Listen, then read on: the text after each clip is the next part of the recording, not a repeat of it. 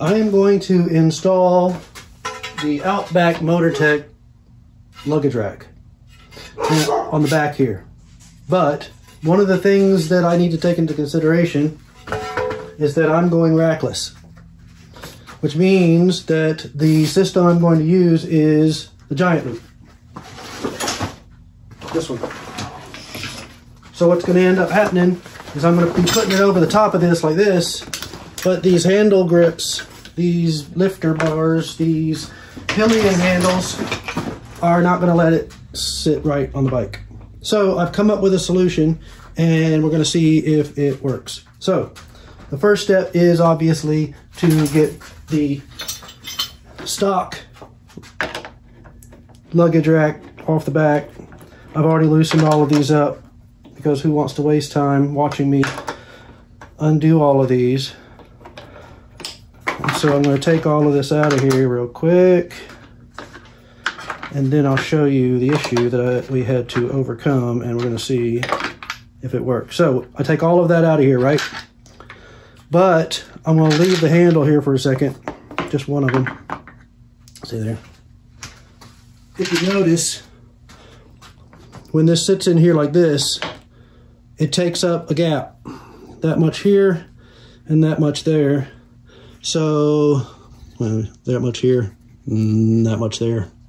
So we have to spacer it if I want to get rid of the handles, because the Outback Motortek has a shelf for the plate itself. So it goes boom and then boom, right? So this bracket needed to sit on top of the handles. Well, I don't want the handles there, so we have to put in a spacer. So I have come up with this little rig. Outback sends steel spacer or aluminum spacer, whatever that is, 8mm, 8M size hole, and then I ordered some same bolt size hole inner diameter spacers, nylon washer spacers, and then I have found a combination that works to put in here like this and then bolt everything down. Now, my only concern at this point, during the thinking about it phase, is the lateral movement going to be, or the forward and backward movement strength going to be enough? Because the handles were there before, giving it, you know, when you build a bridge, you put the cross beams, right?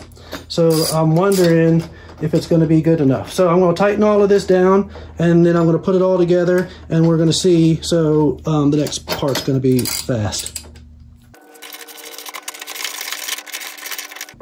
Oh yeah. One part that we have to remember, one part is that the depth of the hole here where it screws down into is only so deep. So you have to have enough spacers so it doesn't the bolt doesn't bottom out.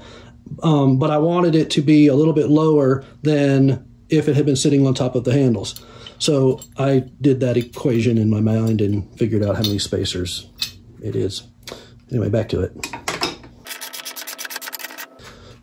Also, because I bought the outside diameter was too big. See how this spacer is, you know, it's smaller? And I didn't realize when I ordered it that the hole here where it's going to have to sit in wasn't going to accommodate that outside diameter, so I took a Dremel to it. I mean, it's not real pretty, but it's going to sit down in the recess, so I'm not going to see it anyhow. Back to it.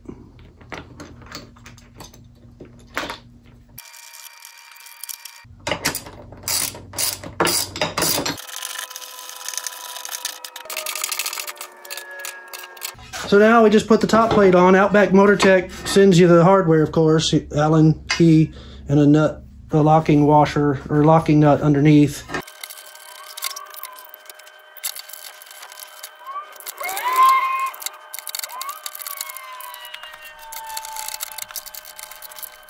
And there we go.